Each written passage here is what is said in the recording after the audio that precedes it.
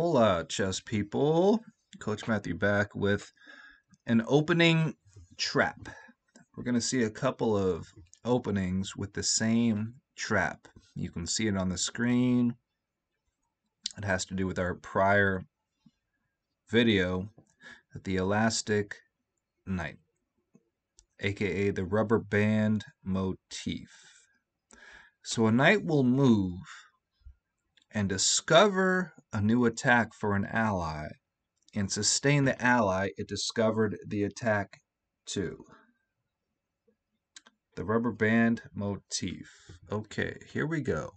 We're going to have two examples. This is a chess quickie, but will be filed in the 500 because these are essentially miniatures. These are known opening traps. Commit these to memory. Now, in terms of the 500, how do we do that? How do we contribute to our 500 effectively? Well, this is what you do. Once again, the magic number is 3. So what we do is, provided we do it the proper way, we write down the notation thrice. Once, twice, thrice, chicken soup and rice. Maurice Sendak, A Book of Seasons, is one of my favorite books to this day.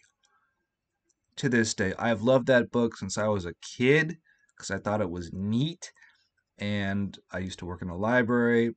And to this day, I still very much enjoy that book. Nonetheless, write down the notation thrice. Then what you do, you play through the game thrice over the board with the notation.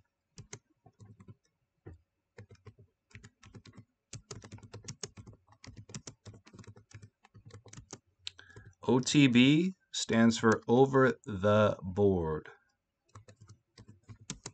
Yeah. So you have your notation, you play through the game 3 times to get the physical memory. You're learning the game. And then try it once from memory without notation, just the board and you. No notation. You're trying this once from memory so as to memorize this game, not to remember the alphanumeric data input. No, so as to understand the game in such a way as you can explain it to a beginner and they can understand themselves. So, write down the notation thrice, play through the game thrice over the board with notation, and then try the game, try to play through.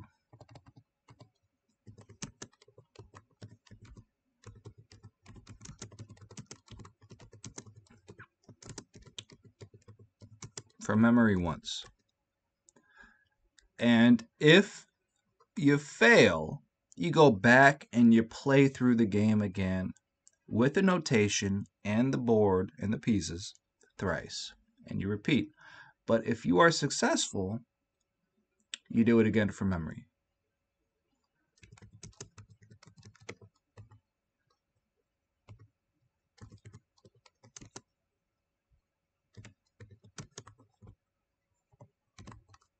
Keyboard's a little longer here.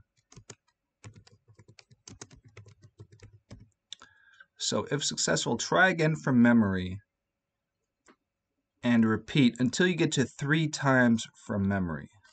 So we're going to have times 2. Now, if you're successful with that 3rd successful attempt from memory, then you try it again the next day.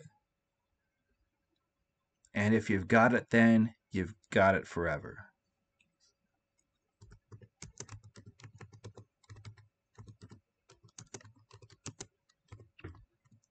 Three times. Uxmal in mine. Uxmal. U-X-M-A-L. Uxmal. Don't ask me how I know that. Actually, it's Rick Bayless.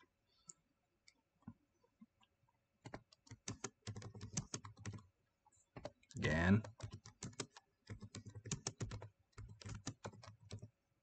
And if you've got it the next day, you've got it. If you ever fail one of these attempts to memorize as in understand a game, you go back to the prior step.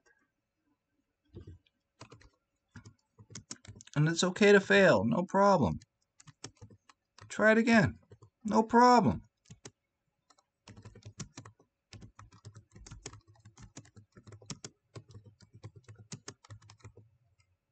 Step.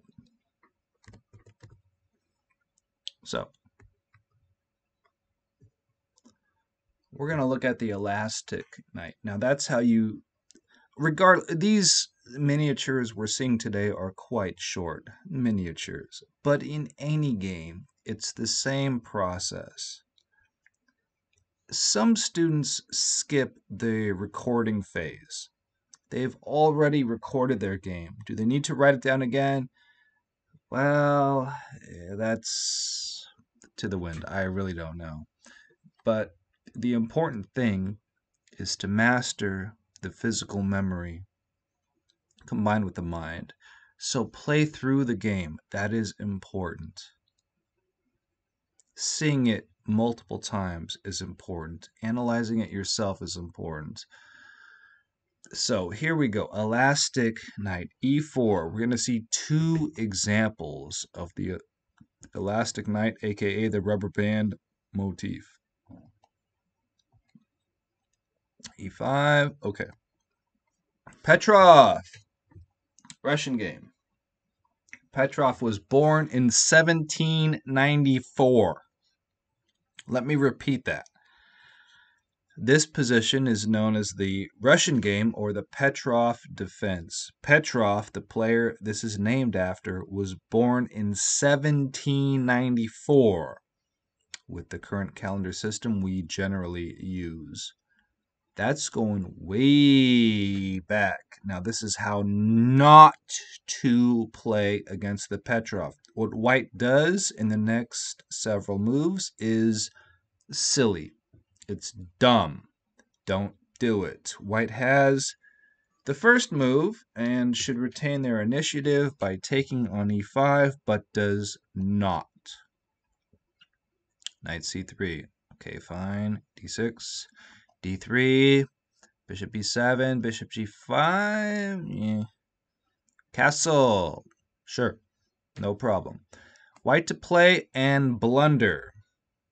Well, there's some silly moves, and then there is the move that leads to the elastic knight. That's what we will see here to demonstrate this idea. Knight d5. This is losing tactically. Black to play and win. Watching at home, go ahead and pause it. Here we go. Black to play and win. Knight takes knight. What does white do? White can take the knight or take the bishop. If they take the knight, black will take on g5, and if white takes again, black will take again. Let's count the minor pieces. 2 against 1. Black is winning. So they won't do that. What else will they do? Take the elastic knight. Note how the knight has this relationship between the ally it discovers an attack for and still sustains it. This is the rubber band. This is the elastic knight right here. This relationship. This is the rubber band motif of the knight. Elastic knight. So, knight takes. And let's say instead, the white pieces take on e7. How do you take back? If you take with the queen, you lose the knight. So you take with the knight. And black has 3 minor pieces, white has 2. Black is winning. The elastic knight. This is a very trivial example, but it is here to demonstrate the idea to the student. The elastic knight. White's knight d5 is losing tactically. The elastic knight, the Rubberband Motif. Let's see another example. Okay. All right. Example number 2, elastic knight. We're going to have a French. Parlez-vous français, Coach Mathieu? Non. Non. Je m'appelle Mathieu.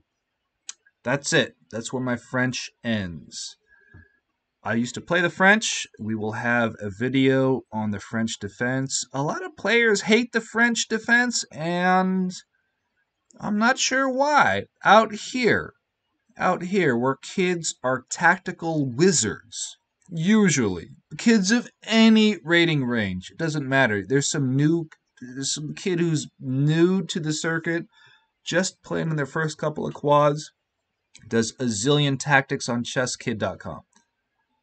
That's very standard operating procedure for around here. I don't want to get into a tactical shootout with a kid. I will rather head to an endgame with a nice pawn structure. And a lot of beginner and young students will struggle against the French. It's easy to drop a pawn when you first play against the French. Why? I think it's a lack of experience, but I'm not quite sure. So d5. Okay. Let's have a French advance. e5. c5 is the standard French move. If you don't play c5 and you're playing a French, you're not playing a French. I don't know what you're doing. You play c5 here. In this position, you always play c5. Once again, note the pawn chain of blacks is pointing toward the queen side. Where do you play? Where does the next pawn go? Well, in the direction the main pawn chain points. c5 is correct and accurate. We have pawn c3 to reinforce the d pawn with another pawn. Pawns like to guard pawns. Both sides have a nice pawn structure. So far, so good. So what? No, I'm kidding.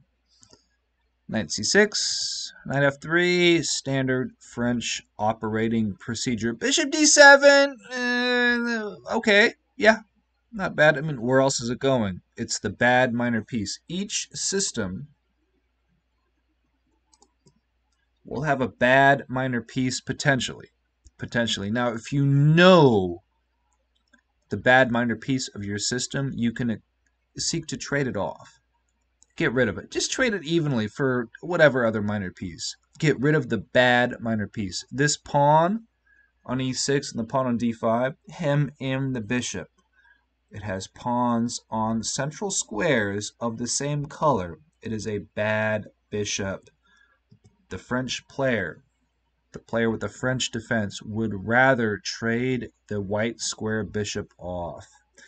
It might come out on a6 in a lot of variations. Maybe not a lot, but you get the point. Get rid of it. So bishop d7 and white blunders. Blunder, blunder, blunder. We see bishop to b5. And yeah, I think the viewer knows what the move is. We are going to see the elastic knight, aka the Rubberband Motif, at work right here. Bishop b5 in a French when their bishop is on d. No, it's just playing into their hand. And tactically, of course, this is not playable. Black to play and win. What do? Utilize the elasticity of the knight. Knight takes e5. What does white do? They have two choices. They're down a pawn, number one. If they take the knight, say they play knight takes knight. What do? You take the bishop. Up a pawn, winning. So they won't do that. If they take with the pawn, it does them no better. So that's no good. So what if they take the bishop? Bishop takes bishop. Well, who takes? The queen? No, the knight. Once again, the elasticity of the knight. This knight can take on e5 and discover an attack for its allied piece that it sustains from e5. The elastic knight, this rubber band that the knight makes on the board, potentially. The elastic knight, the rubber band motif. Black is winning here, no matter how the cards fall. So, the rubber band motif. It happens in opening systems. It happens in defenses. Is it the most common trap or tactic in the opening? No. Does it happen? Yes. Is it tricky? Yeah. It can be somewhat tricky. The knight is not a linear moving piece. We do want to know where it's going next. And the elastic knight is very real. You will see it in your games. You will see this material again. The last video we just put up, we saw it in Wesley against Gary. So, the elastic knight, the rubber band motif, you will see it in your opening and defense play in that phase of the game, the opening. Be on the lookout for the elastic knight, aka rubber band motif. Thank you for watching.